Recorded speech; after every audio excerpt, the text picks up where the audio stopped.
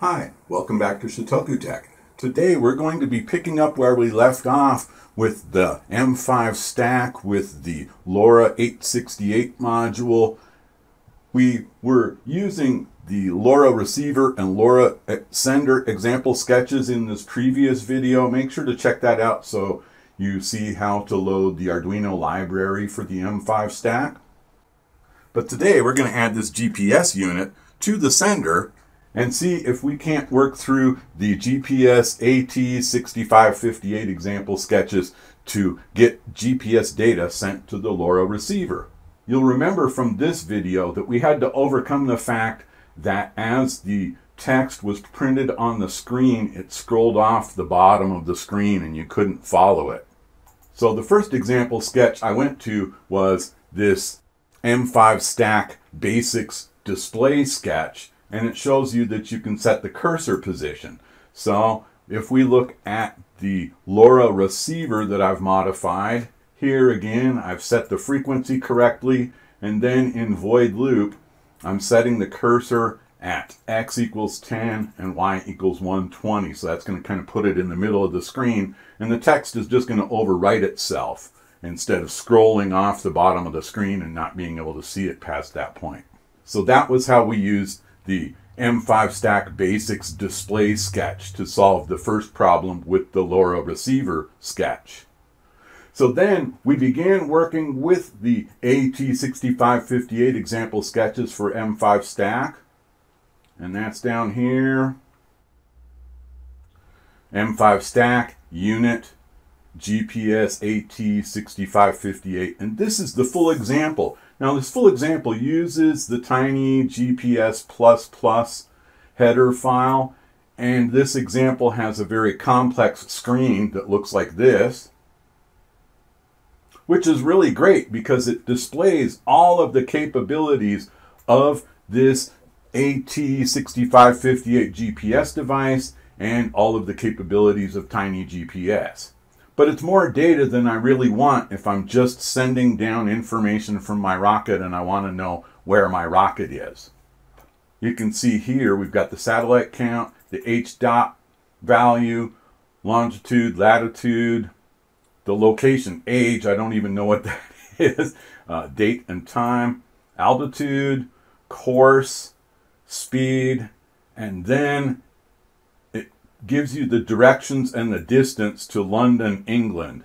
So that's a lot more information than I really needed. What I want to know is how many satellites, so I know I have a valid signal. Longitude and latitude, of course, because I'm going to be looking for my rocket.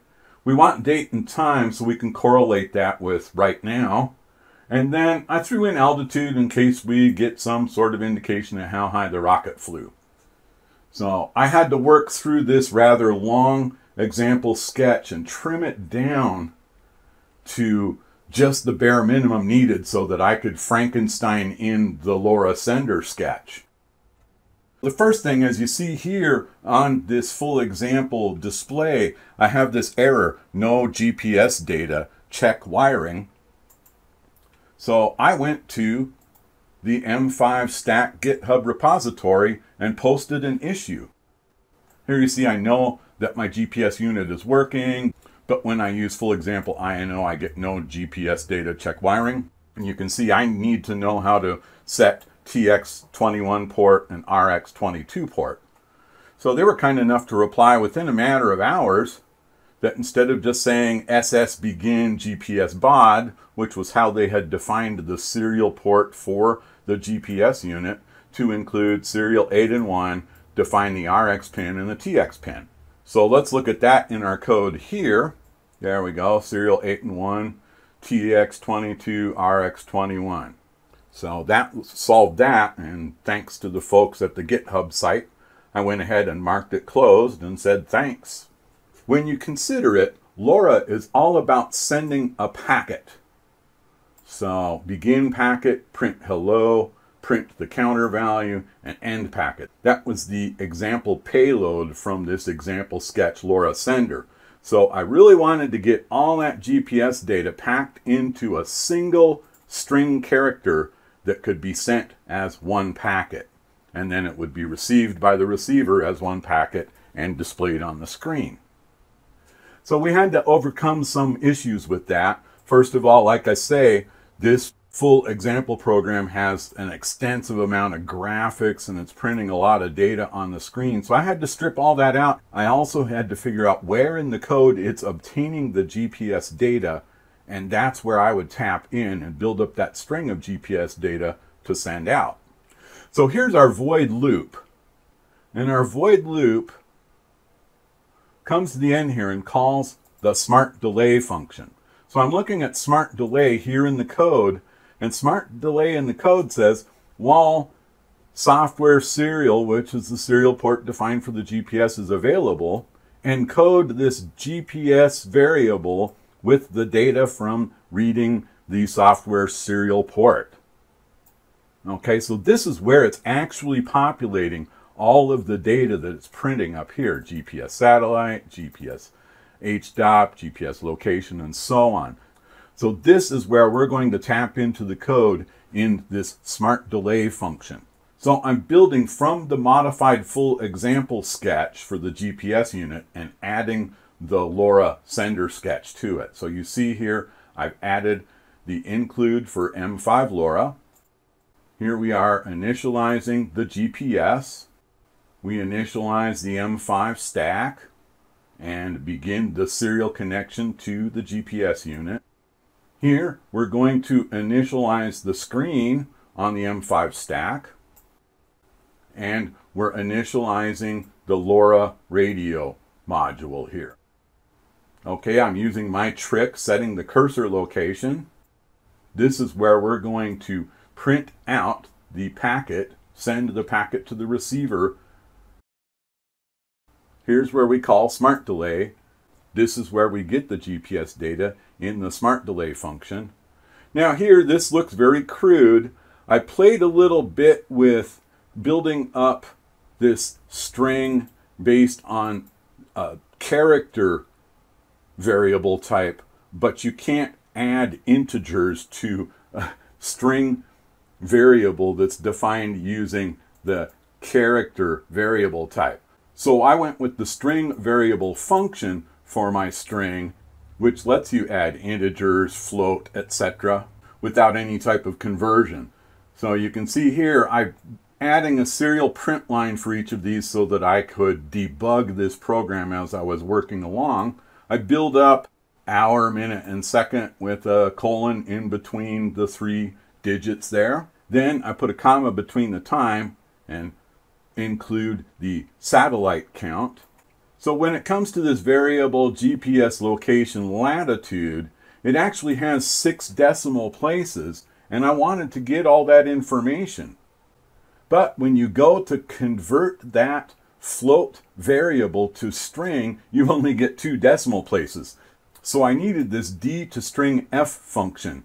So here I set the variable lat is gps.location.lat from the tiny GPS code.